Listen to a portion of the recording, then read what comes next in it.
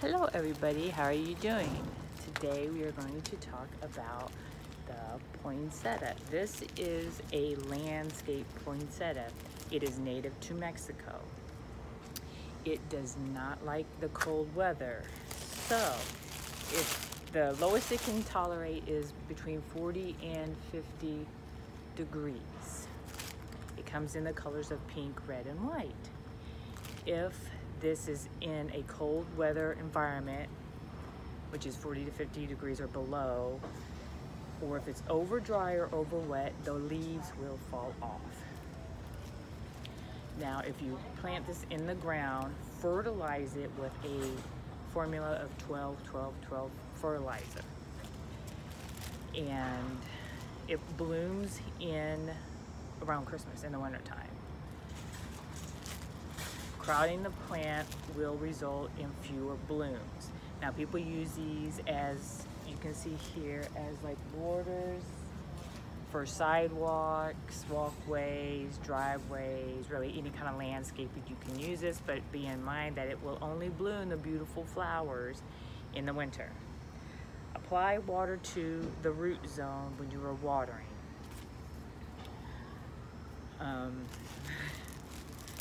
They cannot live outside where the temperature drops, so they will do better in warm climates to live. They're very beautiful.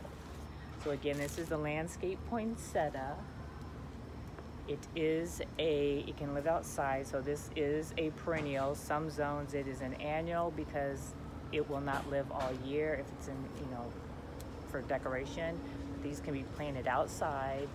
They bloom again the pink, white, and red in color.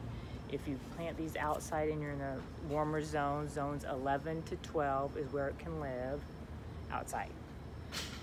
Use your fertilizer of 12-12-12.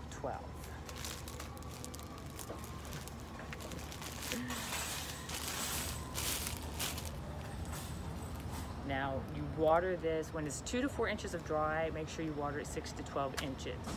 And plant in late March after the frost to ensure you'll have beautiful colors or flowers in Christmas time. So any other information I will find out about this, I'll put below. One thing you need to know about it is mildly toxic to dogs. It will not kill them, but it is mildly toxic. It'll cause vomiting, drooling, upset stomach. They will get swelling and itchiness. For us, that's why I was checking on here to see, which you can barely see right here, and on one of the leaves right there, that is the milky white. If that touches our skin, we get itchy, we get redness, we get swelling. So you have to be mindful of that and watch it. It will not seep into the skin. It will not become toxic to us. It will not kill us, but if dogs were to lick that or chew anything on here that has that, it will give them a little upset stomach and drooling.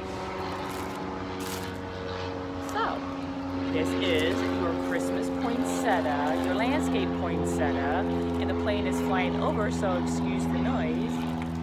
Plant this in March after the frost to get your beautiful flowers for Christmas and fall. Thank you guys. Like the video below, give me a thumbs up, subscribe to my channel, and watch the other videos I have on beautiful flowers and plants in Florida. Thank you and have a great day.